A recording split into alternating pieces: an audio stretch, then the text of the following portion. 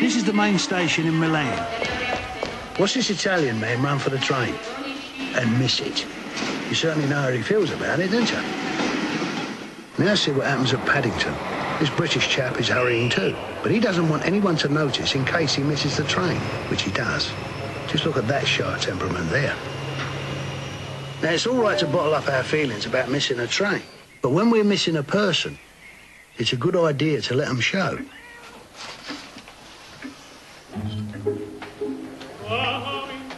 No need to make an Italian opera of it. Just pick up the phone. Say what you feel. Hello, darling. Just got in. Yes. Yes, the garden's looking lovely. It's terribly dry, though.